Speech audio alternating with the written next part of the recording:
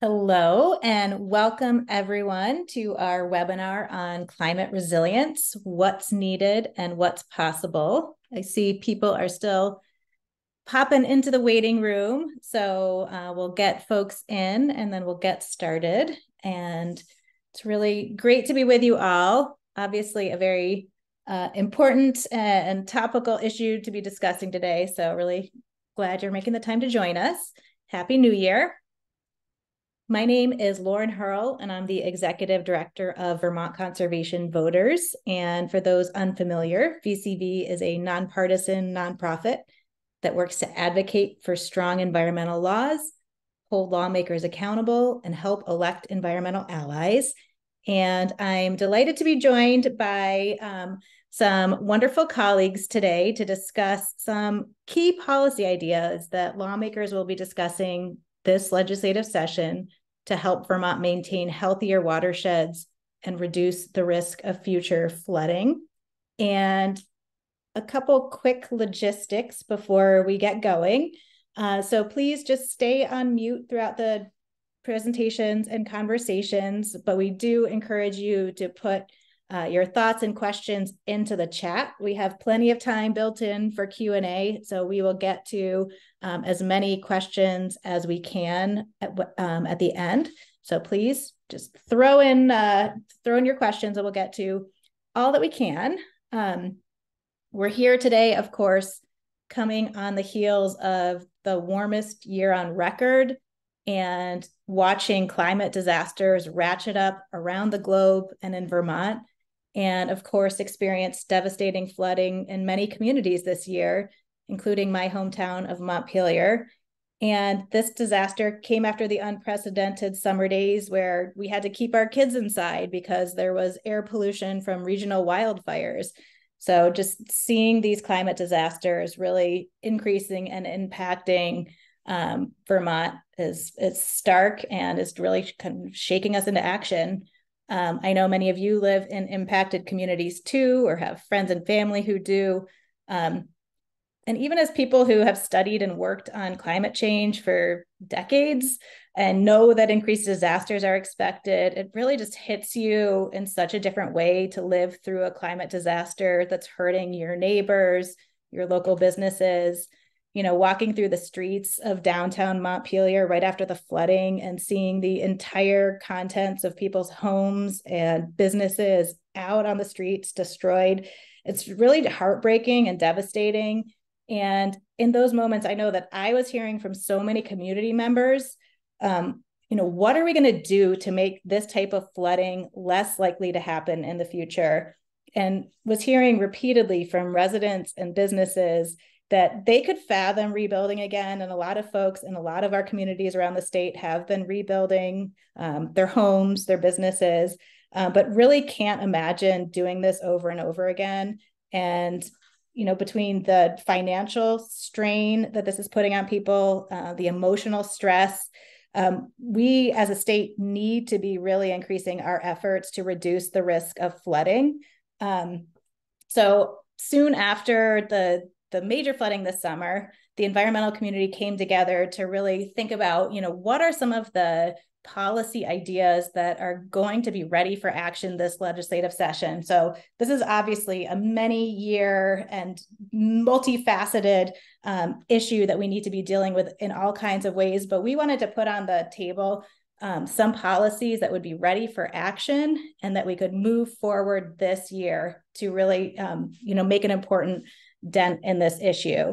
So there's already a ton of ideas circulating, as there should be. There was a press conference on the first day of the session with a number of legislators from flood-impacted communities who released a bill with a suite of ideas looking at how to help local governments, impacted businesses, homeowners, and some ideas on better managing our watersheds. So today, though, we wanted to dig in further on an overview of a set of policies where extensive work has been done to develop and vet these ideas so they really are ready for action, and also acknowledge that the ideas we're going to talk about today are part of a much bigger suite of things that need to be done between investments and, again, helping our families who are impacted, helping our businesses, helping our local governments. And we're really looking at how can we manage our watersheds to be reducing risk. So this is a set of ideas that we want to talk about today. So I'm going to turn it over to our speakers after I introduce them. And just wanted to note that we did have a couple last minute speaker changes because, as many of us I'm sure are experiencing, there's a lot of sickness going around.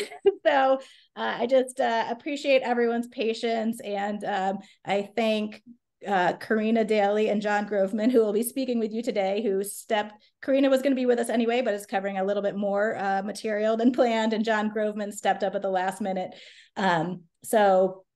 And sending our best to Jared Carpenter of Lake Champlain Committee and Lauren Oates of the Nature Conservancy in Vermont, who are both dealing with some illness. So send them your best.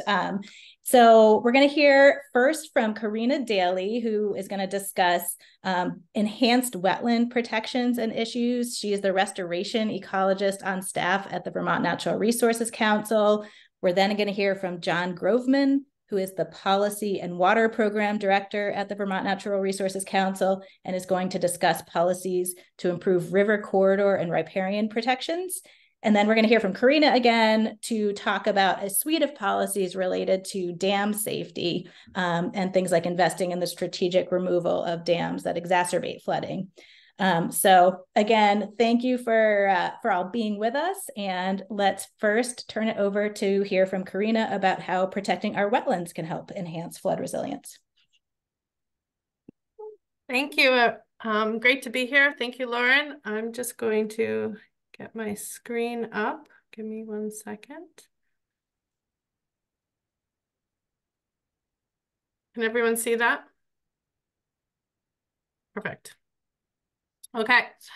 So starting out, I just wanted to provide this slide as sort of an overview of what we're talking, one way to visualize it in profile view, but this just shows the importance of this slide is to demonstrate that intact freshwater systems build climate resilience. And those systems need to be connected. So we need to think beyond the health of our lakes and our ponds to the wetlands, the riparian buffers and river corridors and stream health that support those lakes and ponds. So thinking at the watershed scale. And I think this is just a good visual Lauren Oates shared with me on those connections. And I am trying to advance to my next slide. Hold on 1 second. There we go. There's a little delay there. So related to wetland science, wetlands are those unique areas where land and water intersect. And the Clean Water Act was enacted to protect and preserve the functions wetlands provide to society at large. This is an aerial image, infrared picture from the Natural Resource Atlas that just zooms in on a river wetland complex ecosystem. And the infrared photography really shows where the wetlands are and how they're connected to this larger system. So when we're thinking about river corridors, floodplains, riparian buffers, and wetlands, they all provide, so wetlands provide groundwater that feeds surface water that then flows from our headwaters to Lake Champlain. So it's really one system, and that's the system we need to work better at protecting and connecting. And as it relates to wetlands, thinking about wetlands on a net gain of the value of wetlands for ecosystem services and leaving wetlands in a better state for people and nature from what we have. We have a historic history of wetland loss in Vermont. Over 35% of our wetlands have been lost since European colonization. So we need to make up for that loss and start thinking about wetland ecosystem services as something that we need to protect and enhance and expand upon for the future. Our greatest threat to wetlands is our lack of understanding of them. We don't have enough baseline data to document clearly the wetlands on our landscape, the extent of those wetlands, the connectivity of those wetlands. And when those wetlands are impacted through development or other forms, agricultural crop conversion, that disrupts their functions. And those functions are significant to wetlands in Vermont. There's 10 wetland functions in Vermont. Many of the important ones are water quality protection. So we need wetlands for filtration. We need wetlands for flood attenuation, so flood protection and storage. We need wetlands for erosion control and sedimentation. Wetlands provide biodiversity to our habitat. So there's 10 wetland functions in Vermont, functions and values, and those are what we're working to protect. And when development happens and we disrupt that function, we want to do our best to restore it as close as we can to the area. We want to do our best to avoid it, first and foremost. But when there is an impact that is authorized for the public good, then we need to work hard to restore that function as close as we can on the landscape. So that is what this proposed policy does, is it looks to, it proposes a 2-to-1 mitigation ratio for enhancing wetlands. So for every wetland loss, we would enhance, conserve, restore wetlands. We would double that, so a 2-to-1 ratio. And I discussed before, the rate of loss is significant. And then the capacity, we need to have people on the ground supporting this work. We can't have these policies without implementers, wetland scientists at the state level to carry out this good work.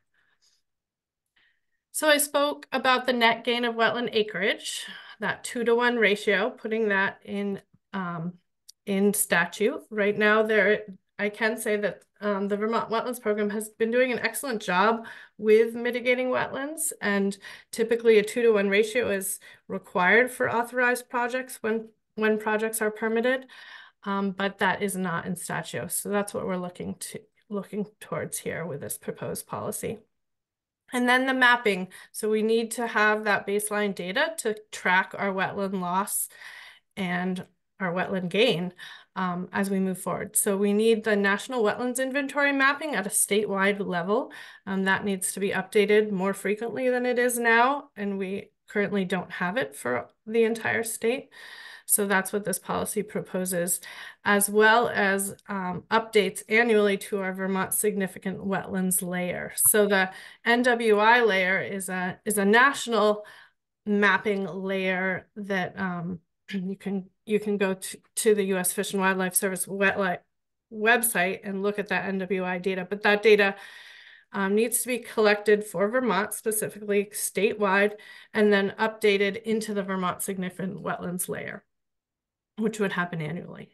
And then in addition to that is just increased quality of wetland reporting on our status and trends, so we can celebrate those enhancement mitigation, that net gain of wetlands, and track the loss and keep track of site visits, permits, violations, trends, so all of that good stuff. And I will pause there and pass it over to John. So I will stop sharing my screen to talk about rivers and riparian buffers. Yeah, thanks, Karina. Hello, everybody. So I will do my best to pinch hit for Laura Notes. I am not a scientist. I am a lawyer and a person who works on policy issues, but I've been around scientists and these issues enough that I think I could provide you with some useful information. So really what I want to do is kind of focus on what is in the legislation. I'm going to focus on what's in the legislation with regard to river corridor protection and riparian areas. Talk a little bit about what those are, although scanning the people on this call, I think that most of you, have good knowledge basically of what we're talking about, but just to set the context. But I do want to mention up front that so S213 is the bill in the Senate that will contain all of the provisions that we're talking about today. It contains new provisions to protect river corridors and riparian areas from development, wetlands from development, and basically create a new policy of actually gaining wetlands rather than losing wetlands because of their flood resilience values. And then also we'll address dams, which Karina is going to talk about um, at the end. So go look up S213, and I'll reference it as I go through the river corridor riparian area part. So river corridors and riparian areas. So what are we talking about? So in Vermont, Vermont has been a leader for decades in recognizing that not only do we need to protect floodplains, the areas of land adjacent to our rivers, that when we see floods, as we saw this July, as we saw during Irene, as we saw just a few weeks ago in December, it's the area where the kind of the water spills out onto the floodplain, and hopefully there's nothing built. We try not to build in the floodplain to minimize damage to infrastructure and to people's homes, and then the associated negative impacts to water quality when that happens.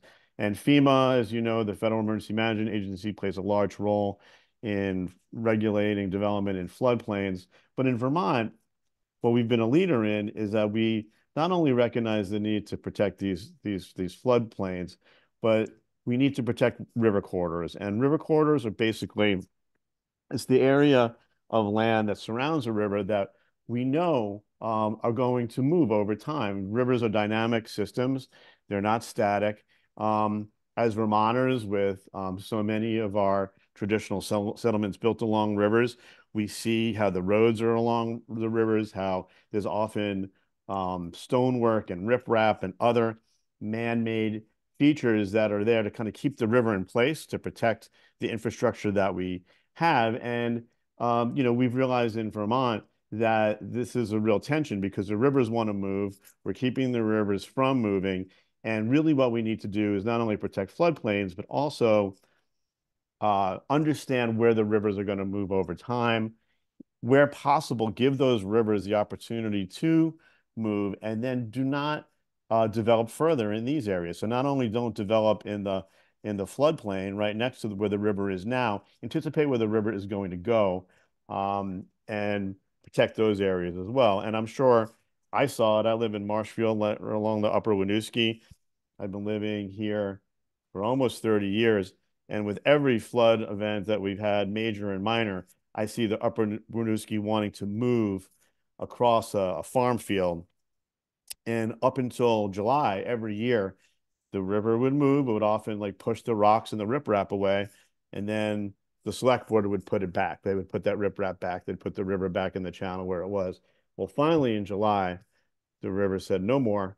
And it busted through all the riprap, cut like a deep channel that exists today. So now we have a new branch of the Upper Winooski in Marshfield. And that's kind of what we're talking about. And I'm sure many of you have seen that where you live. We want to anticipate where these rivers want to go, where they will go, and then address development in these areas. So part of S213 would requires that the Agency of Natural Resources, by January 1st, 2026, create a new permitting program to regulate activities and development within these river corridor areas. The bill has some key parts of the bill in terms of the program are that the ANR will have to develop rules regarding permits and what are the criteria for issuing permits in these areas, and the area of jurisdiction where permits are required are going to be in map river corridors, and that's defined in the bill. And that's been another feature of where Vermont has been a leader in this area. So not only has Vermont for decades recognized that we need to protect these river corridors, we've been mapping these river corridors. So the idea is to use these river corridor maps that exist. They're on the Natural Resources Atlas. So you can go on the atlas and you can see where the river corridors are. And these map river corridors are going to be the basis for ANR's new program to regulate development. Now, importantly, in addition to needing to protect river corridors, so when we have floods in the future, which we know we will, We do not see harm to new development and infrastructure, that we allow rivers room to move, so it decreases erosion and flooding impacts downstream. Um, we also know that we need to protect the areas along streams, which are called riparian areas, because as we saw in the July flood, some of the greatest damage was done by streams feeding these rivers, just blowing out and flooding houses and causing landslides in some cases. And that's an extreme example, but um, that's what's going to happen with these significant flood events. And leaving land around these streams undeveloped will help to absorb some of these flood impacts. And it has, just generally, protecting riparian areas has significant water quality benefits and benefits for fish habitat by reducing erosion and providing shading that for fish habitat. So one of the tensions in S213 is, to what extent will these riparian areas be protected by ANR in this new program? The map river corridors that ANR has mapped do include some of the larger tributaries to rivers, and the ANR's own website and program for river mapping says that there should be protection for these riparian areas on these sort of major streams that are feeding river corridors. We lobbied, as the bill was written, S213, for specific provisions to protect the land around these riparian areas. Those specific provisions did not get in the bill. Um, Although, we're analyzing the bill now, and I think you could read it to require ANR to, include this riparian protection in their new permitting program, but we're going to be advocating to make it explicit. In addition, last year, the legislature required the Agency of Natural Resources to conduct a study on protecting riparian areas of even smaller streams throughout the state. So basically, essentially all streams, the land around all streams, not just these major tributaries that have been mapped as part of the River Corridor Program, would be protected by the state. ANR was supposed to produce that report this January. They asked for an extension due to the flood and the fact that they had to dedicate significant resources to deal with the flood. That's understandable. We understand that, but the study will be done this year. So we're really hoping that, in addition to getting an S213, this river corridor protection program and protection for some of the major streams that feed these rivers, that this will just be sort of a first step to protecting the riparian areas, the land around streams all throughout the state.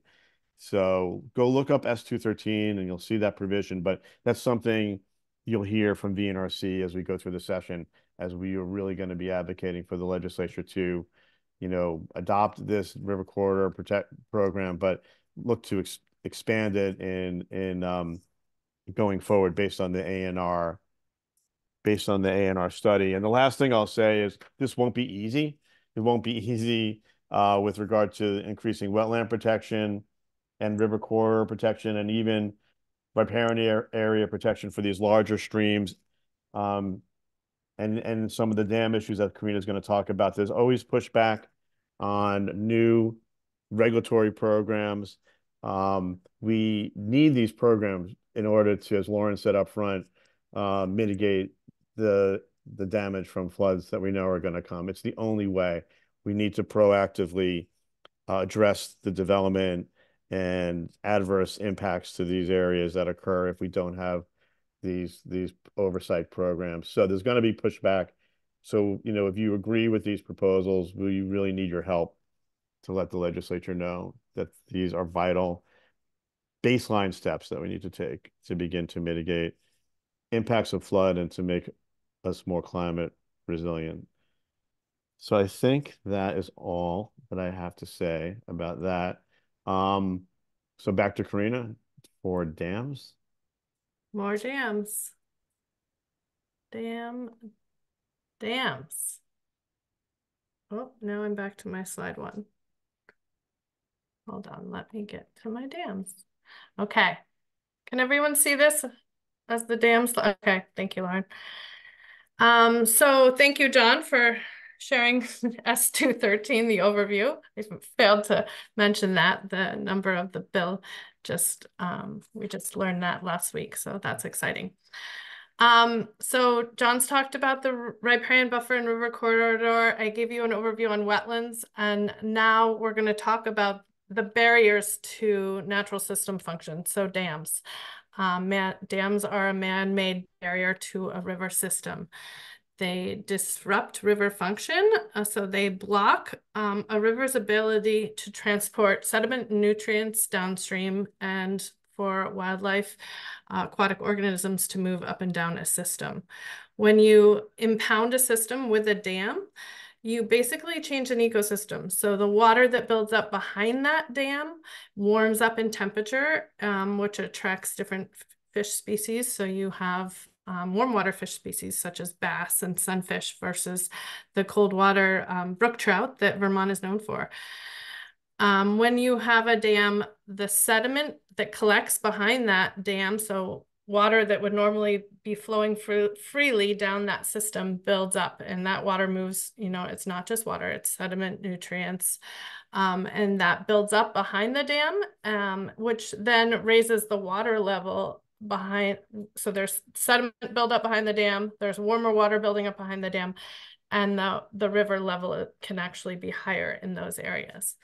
Flood control dams are those dams that are managed for flooding, and they were built for that, and they're constantly dredged behind that dam to maintain a storage basin for that river. There are only 8 flood control dams in Vermont that are managed that way. These other dams, over 1,000 dams in Vermont, are derelict, unused dams that no longer serve a useful purpose. And those are the dams that are actually exacerbating flooding and pose a risk to, as well, a risk to wildlife, public safety, fish habitat. So these are the dams that we're talking about today. And really the best thing to do is remove them when we can. They warm the water up. They're a public health concern just from a water quality perspective. They block a river's connection. So there's that longitudinal connection of blocking the river's flow, but also, not allowing that river to connect to its floodplain, to its river corridor that John talked about. So they disconnect a river from its historic floodplain. They can also disconnect a river from its wetlands. And they cost a lot of money, excuse me, I jumped too fast, to maintain. So it's a huge economic burden when these dams, to maintain these dams and to keep them going when they are a public safety risk. This is a picture of Cross Brothers Dam on the left in Northfield, Vermont. And this dam is planned for removal. It's been in the works since 2019. The town owns this dam and they fully support removal of it. We are continuing to wait for funding for this dam. It's on a FEMA track, but we have yet to receive the funding. We hope that that will happen soon. But a preliminary engineering analysis has showed that the removal of this dam will lower the flood elevation for 10 homes, the 100-year flood elevation for 10 homes in Northfield. So this is a big deal when we are paying, I think Laura Notes said, $2 million for 3 floodplain buyouts for homes, when we could spend $500,000 on this dam removal and hopefully save 10 homes. So that's a big difference from a cost perspective. And this is a dam in East Calais that blew during the July storm. Basically, there was a failure here where water overcapped the dam and eroded on the back side of the dam downstream. And this dam is also on a path to removal. The landowners no longer want the liability of maintaining this dam. They don't have the funds to maintain it. And the best thing for it is to reconnect this river system and remove that dam.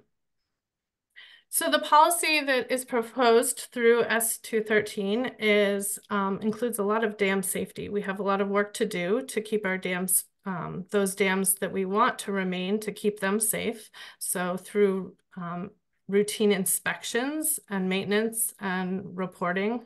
But those dams that no longer need to be here, we need to have the funds to act swiftly to remove those dams.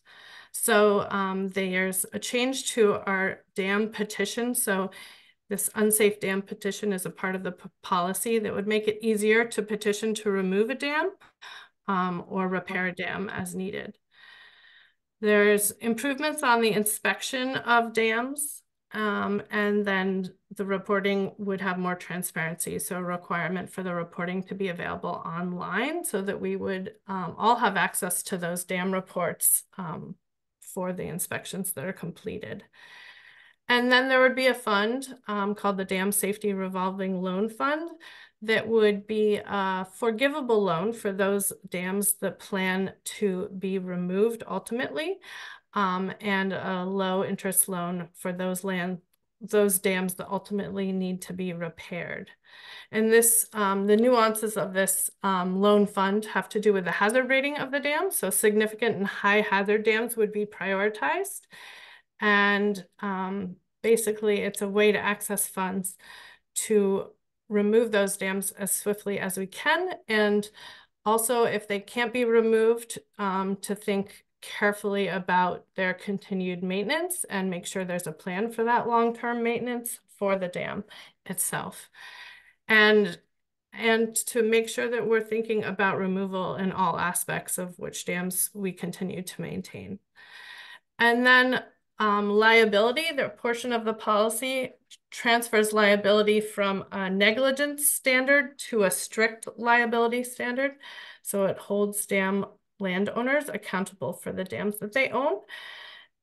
And then transfer of jurisdiction, which we're still working on that piece of the policy, but there are 21 dams that are owned by the public that have oversight through the Public Utilities Commission versus dam safety, and we would want to transfer that it's inconsistent and it's not effective to have two different forms of state government managing dams because the Public Utilities Commission doesn't have the engineers on staff to appropriately take care of the dam. So they're constantly having to update their policy after dam safety updates theirs. So we're looking to transfer that jurisdiction over to the dam safety program so that the same engineers can be working on protecting the safety of all of these dams.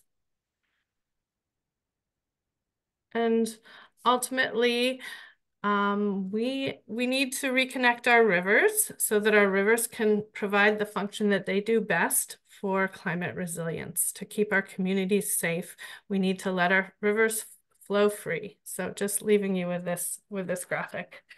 And I'll leave it at that and we can open it up to discussion, or I'll transfer it back to Lauren. Thank you. Great.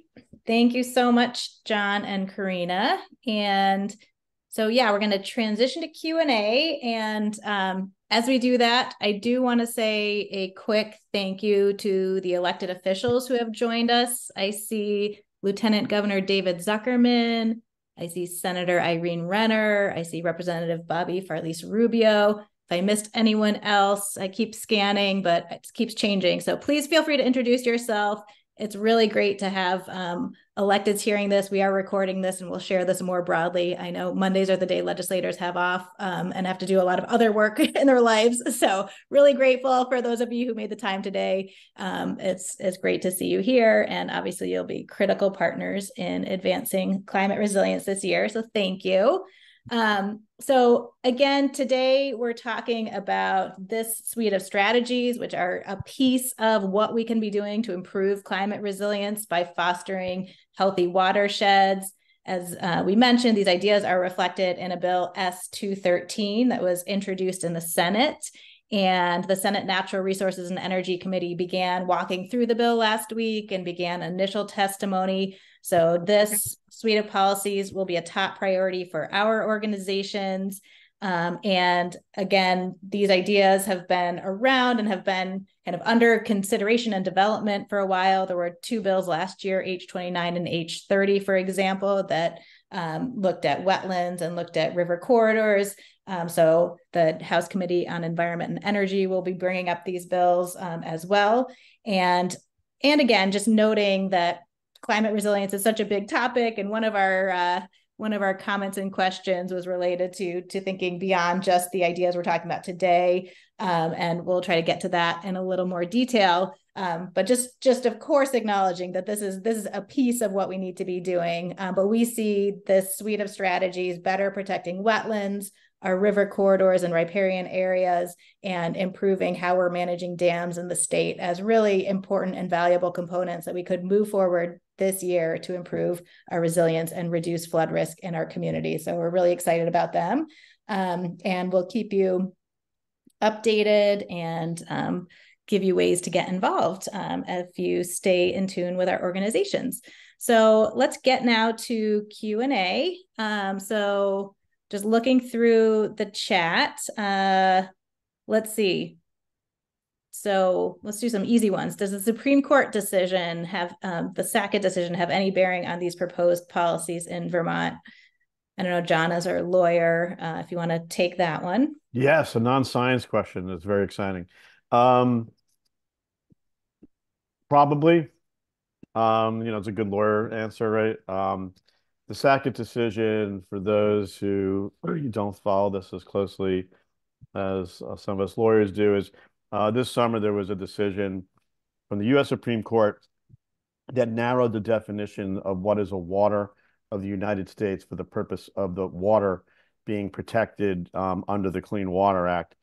But previously, there were decisions at the Supreme Court and rules from EPA and the Army Corps of Engineers that had said that not only are our larger river systems protected and the streams that feed those rivers, but wetlands that are part of the watershed that help protect those streams. So it was a broad definition of waters protected under the Clean Water Act, and the Supreme Court ruled that no, there's a narrower protections under the Clean Water Act, and only wetlands that have a continuous hydrologic connection to waters are protected. So by some estimate, this has narrowed the waters protected by the Clean Water Act by as much as 30% or more of the waters in the United States.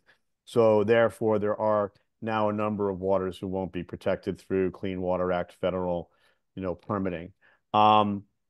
I think in Vermont has since 1990 has had its own wetlands protection program. Vermont has a broader definition of waters than the federal government does in terms of when we require a permit for any discharge or impacts to waters. So I think I think Vermont is in better shape than some places, but we do need to be more vigilant and do more with our own state laws, because we can no longer. There are federal permits that would have been required previously to help protect wetlands in particular that won't be required anymore. So I think with regard to the wetlands part of S213 in particular, it's really important to enhance our wetland protection law, because we can't rely on the federal government any longer to weigh in where we could before. And I think the other parts of S213 that will protect riparian areas and river corridors, will also help buttress the effect of losing some of that federal protection by using a different set of tools to address development and impacts to these ecological areas along our river and stream systems. So yeah, so I guess the sort of in some way it definitely affects. Vermont's in better shape than other states, but the Sackett decision has thrown a curveball to the whole country in terms of protection of water resources. Thanks, John.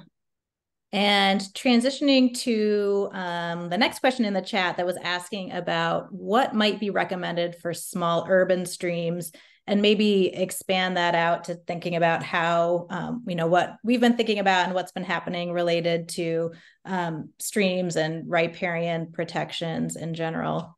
I don't know which of you want to take the first crack at that You want to take question. a swing at that, Karina, or you want to? Sure. I'll start, John, and you can fill in. Thanks. So at this point, the proposed legislation does not protect our small urban streams from a river corridor or riparian buffer statewide approach, but certainly, every town does have their own setbacks for small streams. I live in Jericho and it's a 50-foot setback. So that should help protect the riparian buffer on some level. But we need to think about those small streams, and certainly in the July flood, there was a lot of small streams that became huge streams and changed courses and impacted homes as well. Those streams get really technical from a planning perspective as far as how to incorporate them, but we need to continue to think about it, and they're really important as well. And it's just that concept of thinking about where our groundwater meets our surface water and defining those wetlands. Maybe that small stream was a wetland before it was a small stream, or maybe the headwaters of that are a wetland that need to be protected. So thinking of it on the watershed scale and protecting it at that level. John, I don't know if you want to say anything more. Yeah, there. that's a great answer. I would just add a couple of things. One is that it's, how do you define small? I think some of the streams that did have a significant effect in the July flood in urban areas, like for example, in Barry and Montpelier, like in Montpelier, there were streams like coming off of Hubbard Park that caused a tremendous amount of damage, and in Barry, some of the worst damage to some of the housing in the north part of Barry were from streams that may be part of map river corridors. I mean, they were large enough that they might be encompassed by S213. And in that case, ANR's own policy basically calls for a 50-foot undisturbed riparian buffer area around those streams. And so the bill requires, as I mentioned earlier, ANR to adopt rules around what are the criteria for permitting for river corridors and these larger riparian areas. And so it remains to be seen what those rules would say. But right now ANR is saying they should have a 50-foot undisturbed buffer area for those streams. And then for the smaller streams, I agree with what Karina said. That gets back to the ANR study. We'll provide updates on that. That's why it is really important study that ANR is undertaking to get to the smaller rural and urban streams. And they were supposed to lay out in this study, and I assume they will. So what are the ways to protect these smaller streams, and what kind of a program at the state level should exist? And there'll be a debate about that, I think, through the study and then hopefully into a bill. And the question actually reminded me, I meant to say before and I didn't, is that so like the river corridor riparian area protections are needed because, as Karina said, right now it's town by town essentially. Like right now some towns have protections for river corridors, some towns have protection for small or large streams, but it varies and it's the minority of towns. The state gets involved with these issues if an Act 250 permit is required, or if there's a renewable energy project that goes through the Public Utility Commission's what they call Section 248 process. But those are the vast minority of projects in the state. So we need this bill to sort of get away from this patchwork approach and basically have a uniform statewide program to protect these areas, starting with river corridors and the larger tributaries and expanding out to smaller urban and rural streams. Thank you both. And just picking up, there was a follow-up looking at, what if we're looking at development that happened before setbacks and local regulations? So just if you could put a finer point on how this might help even streams where development has occurred, like if we increase vegetated buffers, or I don't know Yeah. what our scientists would say. I mean, this was just a classic, conundrum of creating like new environmental protection programs. But so the program is prospective, trying to prevent future activities that we know would harm the functions and values of riparian areas and river corridors, but also put development in harm's way. It's another related set of issues. And Lauren, you could speak to this just as a city council person in Montpelier. What do you do with regard to existing development in river corridors that's in harm's way, is being harmed? I think probably everybody's familiar with all the buyout programs and discussions from the FEMA level. Um, but so I think that, the focus of S213 is prospective, but there will be a lot of talk in the legislature, and it wouldn't be inappropriate for S213 to include, or maybe it would just be in some of the funding bills, what is the state willing to do in terms of putting resources up to deal with existing development that we know is in harm's way, will get harmed and harm, water quality and downstream users. Great. Thank you. So we had a question from Lieutenant Governor Zuckerman, and this I think should go to Karina. So can you give us the quick overview again? So where are dams appropriate, whether for flood resilience or renewable energy was mentioned? So could you just speak to the differences between different types of dams on the landscape and how this legislation really quickly might contemplate dealing with that? Yeah, well, I will just say first, I think and this is an American Rivers quote, but the fastest way to heal a river is to remove a dam. So all dams are bad, in my opinion. That being said, we have, inherited our development patterns from those that came before us, and we have, we've built our cities around our rivers. Because our river was a resource at that time to provide power. And so it made sense then, and we can't move all of that. So I'm not saying that. And so we have some dams that were built for flood control to protect that development. And Wrightsville Reservoir, Waterbury Reservoir, and East Barry are all examples of that. And there's 5 other dams on the Connecticut. So those are our flood control dams, and those are the ones that are managed for flood control regularly and need to be maintained for that purpose.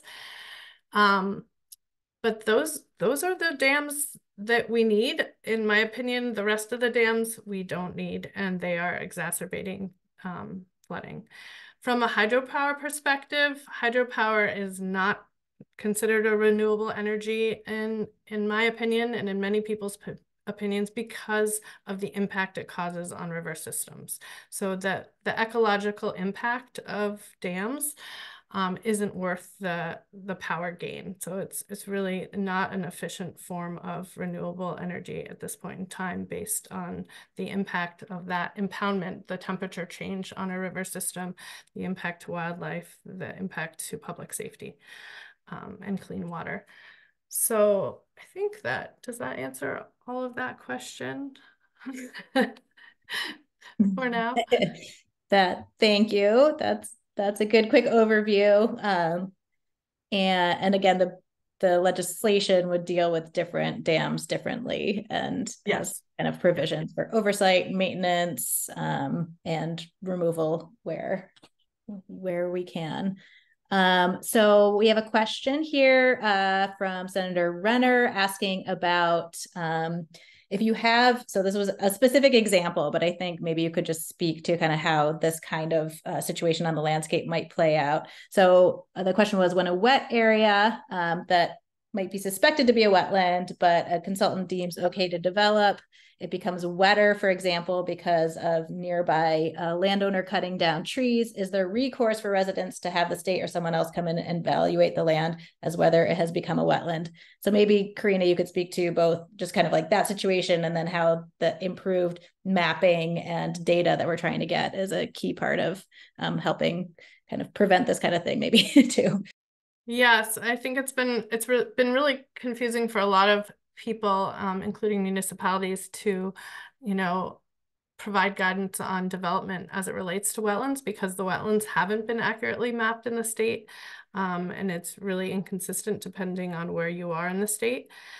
So you can never use the map as a planning tool. It's not, it's subject to change. It needs to be updated. We constantly need more science to update those wetlands, but wetlands change over time.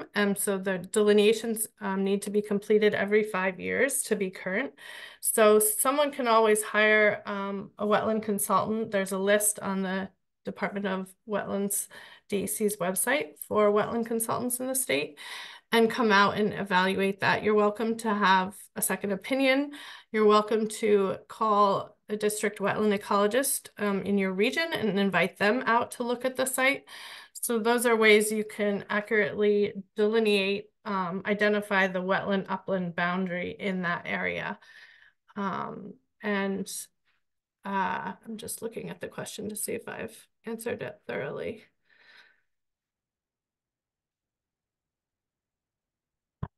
Yeah, and as far as it becoming wetter based, so there's examples of that on river systems too, when we when we put up rocks along our river to protect our channel, it puts the pressure downstream. Certainly people who are cutting trees in one area of a wetland, and if you're downstream of that, or below that in a wetland complex, then you may have more water. With the increase in frequency of storm events, I think our wetlands will be getting wetter. So these are all things that we need to be mindful of as it relates to living with our neighbors and protecting our natural resources. I'll leave it at that. Thank you. Thank you. We had a question about what role conservation easements can play in addressing some of these problems, especially when we're thinking about private ownership of land along streams and rivers, for example. So I don't know, Karina or John, if either of you have thoughts on that. I mean, they already play, conservation easements can be really effective tools. They're used now. There is a river corridor easement program that exists where there's some funding is available, as well as land trusts raising money to also identify, especially land along river corridors as priority land to conserve for all the benefits of making sure that you don't get development and adverse effects to the functions and values of the river corridor. So I think those are great programs and they're ongoing, but they're not enough. You can't really, you can't address all of the river corridor impacts through the easement programs and sort of voluntary measures. So they certainly have been a big help now, but I think our argument is that we need a comprehensive statewide approach to protect river corridors, riparian areas, and wetlands to make us climate resilient. We can't rely on this kind of patchwork, town by town, easement by easement, sort of, landowner by landowner approach. We won't get to where we need to. And so that's sort of the thesis of our argument. Thank you both. All right, trying to get to as many questions. We've got just a couple minutes left. There were a couple questions raised about hydropower dams. Just wanted to note, Karina, speaking as a river scientist with a deep appreciation for healthy rivers, is saying that she doesn't see them as a renewable energy resource. The state of Vermont Renewable Energy Standard does acknowledge hydropower. There is going to be an update to the renewable energy standard this year. So stay tuned on that. My understanding is that is not going to change kind of current baseload power or change definitions of hydro in terms of counting as renewable energy, except for large scale hydro in the future would not be part of the mix. But again, stay tuned with people who are more in the weeds on that particular policy, but that is going to be kind of an ongoing conversation at the State House about our renewable energy standard and how we're getting our electricity. So that, just noting that, did want to get to, we've got a question from Representative Farlise Rubio about beaver dams. Maybe just a quick, how do we think of beaver dams compared to other types of dams? Yeah, and I just wanted to also clarify that the S213 doesn't, so that addresses dam safety for all non-federal, non-hydro, non-powered dams. So we're not talking in this legislation specifically about the safety of our FERC licensed dams or Army Corps of Engineers dams. So this dam safety legislation is non-power, non-federal dams. Yeah, and I would add that this doesn't change the federal licensing for hydroelectric dams that already have to get a water quality certificate from the Agency of Natural Resources to show that they can meet water quality standards. So that's the law today. That's been the law for over 50 years. And VNRC and the state and other environmental groups engage consistently in those processes to make sure that hydropower is licensed and relicensed in a way that meets water quality standards and doesn't harm fish. So that's the current policy and process and rules around that. And the bill doesn't change that. Thank you, John. And related to beavers, we love beavers and we love beaver dams. So I was talking about man-made dams, concrete barriers. Beaver dams are excellent. They're naturally made.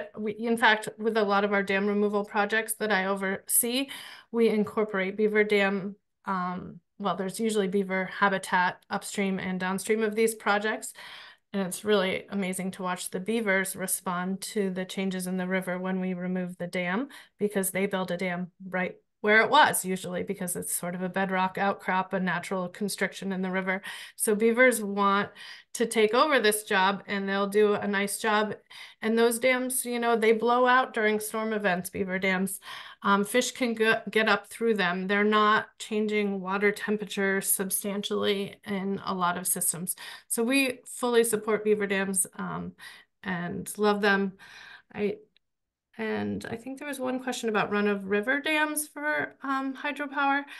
Certainly, run-of-river dams are better than peaking dams and impounding systems, but they still block habitat. So they still don't transport sediment and nutrients down a system. The water flows over the dam. The fish can't swim upstream, nor can aquatic organisms. So there's still impact there, certainly. I'll leave it at that. Thank you. And we are at time. I did just want to note, we got a great question about thinking more broadly. You know, again, we know that this set of policies sits within a much larger conversation around climate resilience. Maggie O'Brien with Rutland Regional Planning Commission was asking about how other people are thinking about that. I know there are a lot of really smart, thoughtful people on this webinar, so I encourage you to reach out to Maggie if you have thoughts on, you know, how are other people thinking about things for climate resilience beyond risk assessment, hazard mitigation, and such. And so just encourage you all, if you have a quick thought, we'll be on for, for one more minute, or please reach out to her. And all of us need to be having these conversations all over the state. So thank you for raising those issues. Sorry you didn't get a chance to get to everyone, but I do want to respect everyone's time and get out. So again, so grateful for everyone for making the time to join us today. Really important and really grateful that we can be coming in with some ideas to really improve flood resilience on our landscape this year. We'll be calling on the legislature to move forward these ideas. If you are, you know, please stay up to date with the VNRC and Vermont Conservation Voters. If you sign up for our email list, for example, we send out regular updates, ways to get involved.